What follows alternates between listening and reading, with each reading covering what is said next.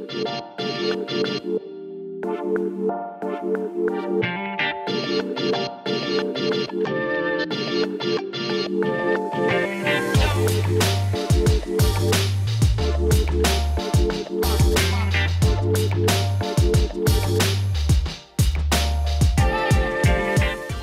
folks, welcome back to Discerning Spirits, the show where we talk about Enneagram types over cocktails. I'm your bartender, Dan Prevet. And I'm your bar patron, Colton Simmons, and today we're talking about Type 3, the Achiever. Dan, what are we drinking today? For the Achiever, I could think of no better cocktail than one of my very favorites, the Daiquiri. The Daiquiri is so classic, so simple, and so good, it's hard not to love. Kind of like our Type 3s. Beautiful. It gets the job done every time, and what I love about it is everybody can achieve it. I had fun with that. That felt good to me. So good. We're gonna start with a white rum, a little bit of sugar, and fresh squeezed lime juice, and that's it.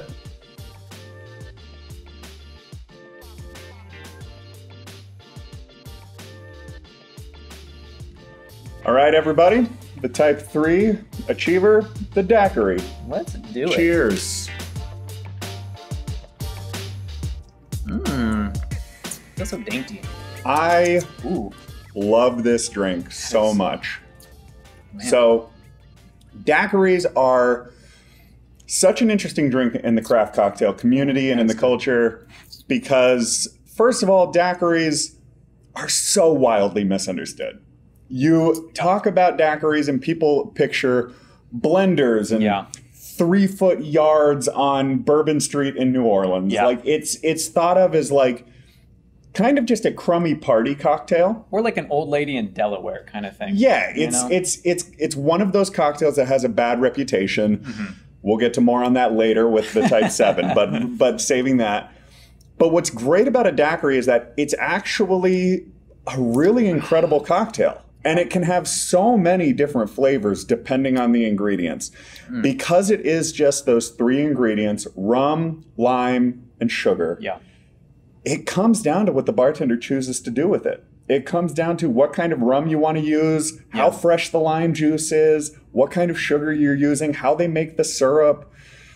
So honestly, what's kind of fun about it as a bartender is a lot of the time bartenders will test bars they've never been to with a daiquiri. If they're at a bar and they can tell that it's a craft cocktail bar, they'll just order, let me get a daiquiri, bartender's choice. Give me one of those 101 cocktails to see what you're doing. Just give me I just want to see what kind of a bar we're dealing with. Yeah.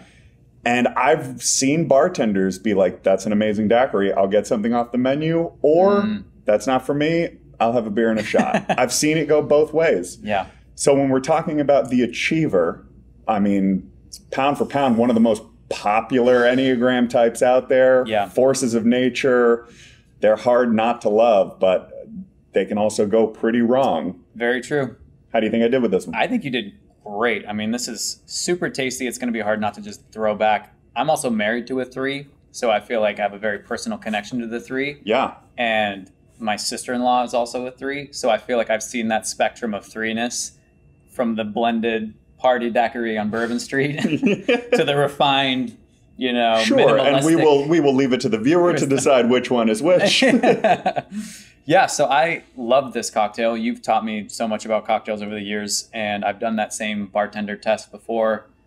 Let's just see what this daiquiri is like and see if they can do anything else. So I think it's perfect. I mean, I think when you crush a daiquiri, it's very much like the 3 in that people just love it. Yeah. People tend to love 3s. I mean, they can become what you want, what you need, depending on the environment, and they're driven to be efficient. Mm-hmm. So you got a few ingredients that you have to be really efficient with. I think it's perfect. So let's talk a little bit about that. They can be what you need and what you want. That seems like it can go either really great or really wrong. Yeah. So let's talk about what are those kind of core traits that you can look for when you're like, I'm pretty sure that person's a 3, or I'm pretty sure I'm a 3. Yeah. 3s are just attractive folks. I mean, physically and interpersonally, they are driven to be successful, like the name, references, but it's based on being effective. So they want to be seen as I'm capable of doing whatever needs to be done here. Not so much in the 2 way that serves people, the 3 wants to be effective within a system. Mm-hmm. So they want to climb ladders. It's kind of that need to be needed that the 2 has, but it's more so like I want to climb this rung in my career and elevate my title and elevate my pay and just be seen as someone who knows how to get the job done. And so because of that need, they can be a little political. Mm-hmm. They can be a little shifty. Well, and I mean, a lot of famous 3s are politicians. Yes, yeah. because they're kind of chameleons to some degree. Their spirit animal is the peacock. It's just the kind of brilliant, little showy. Yeah, but they want to stand out in a subtle way that's not off-putting. That's their goal. They want to be remembered, so when they leave the party, it's not that they were boisterous and loud. It's just that they were really great to talk to. They're in that heart triad, so shame is a really, really big deal for them, and their emotions are stifled to a degree where they're almost not aware of them, which makes them really good at just becoming something else in any given space that they're in. I think 3s are one of the most fascinating types to me because I don't think I've ever met a 3 I didn't like. I think just my personality is I tend to be very suckered by 3s. And it's not always it's not always a suckering. Like sometimes it's bona fide, it's legitimate. But I am really buying what 3s are selling. I love like the appearance, the confidence, the swagger, whatever it is. But what's fascinating to me about 3s is that their core folly is deceit. Is that right? Mm-hmm. Why don't we talk a little bit about that? Yeah, I mean, so all of the Enneagram has tons of religious roots, and most people heard of the 7 deadly sins. And so the 3 and the 6 were the 2 that were added in later, 6 being fear and 3 being deceit, not a part of the original 7. But yeah, they bring a very unique ability to fit in different places because, again, this is why Brene Brown, I think, has had such a huge career explosion. She started tapping into shame. And we live in a world of shame. Especially in America, we are driven by 3s. Most people in America are impressed and are buying what 3s are selling because we have the American dream, big house, white picket fence, nice cars, good job. That is the 3's vision for a life well lived. Yeah. And so we do buy into that, but the 3 is driven to do that often from a place of shame and not knowing a deep sense of self-worth that comes from a place outside of success, outside of material approval. So that's kind of where that deceit comes from, because a lot of times you can get far in life by being deceptive. It's kind of that house of cards truth, where you're like, wow, if you really deceive people, you can get so far in this life. Yeah, it's tempting. We were joking around about A Knight's Tale before we started shooting this, and we were like, it's kind of a bad moral because he just deceives people until he gets what he wants. And it's like, yeah, beautiful story. Love that movie. Well, there's a whole nother track that we could get into with this, and I don't want to get too deep, but it is, Richard Rohr, who we've talked about and we'll probably talk about further in this video series. Yeah. Richard Rohr compares Enneagram types to different countries. Yeah. And the ethos of the United States is that 3 ethos. It's sort of like appearance over everything else. Well, they also believe, you can pull yourself up by your bootstraps. It's kind of that Protestant work ethic of if you just try hard, you'll succeed. Yeah. So I don't understand what you're talking about with these inherent iniquities in society. Just keep trying hard. So overall, the 3 sounds like a very outwardly appealing type, kind of no matter what. Yeah. What does a 3 that has gotten off track and is sort of in those unhealthy spaces, how are they going to appear and how are they going to appear to themselves? Yeah. So 3s, when they are not dealing well, not coping well, will go to 9, which the weakness of a 9 is sloth. And so 9s go from this hyperactive, successful, energetic, making moves in the workplace to just shutting down, watching Netflix for 8 hours, eating a pint of ice cream, having a few drinks, and just numbing. I mean, it's hitting the pen and going to bed.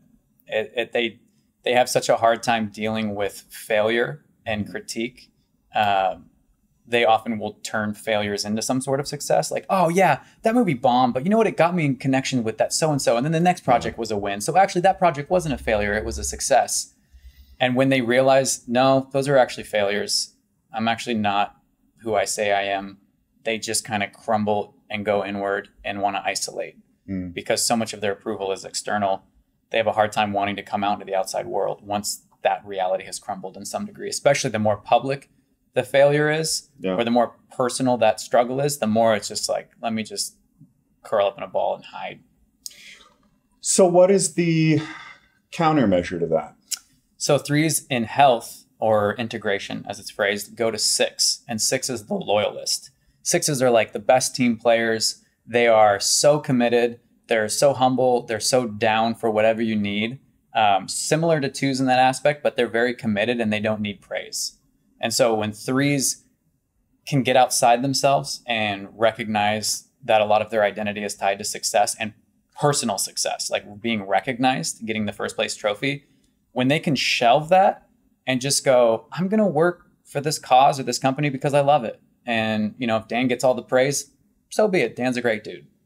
That's what 3s going to 6 looks like. They're still effective. They're still hard workers. They're still energetic, but there's a difference in what they're striving for. They're almost not thinking of themselves so much anymore.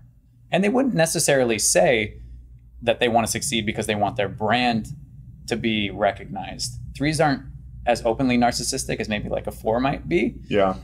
They hide it really well, but when they're healthy and they deal with that kind of narcissism, and they go to 6, and it's almost like the world, they just are rooting for everyone to get a win.